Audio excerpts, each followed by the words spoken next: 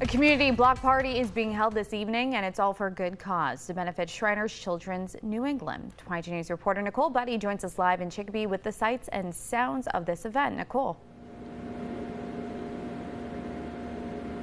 Hey Christina, all the fun kicked off today at noon, and though the event is wrapping up, the community got to come out and have a good time on this bouncy house just like I am right now. Now you'll see behind me there are vendors wrapping up and organizers, but they tell me today was a special one for Shriners Children's New England. It's the first annual Party with a Purpose. Train for Life, a local gym here in Chicopee, teamed up with Shriners Children's New England to put on a block party for the community to come out, shop from local businesses, try different brews and food, and 100% of the proceeds from today's event will go to Shriners Children's New England.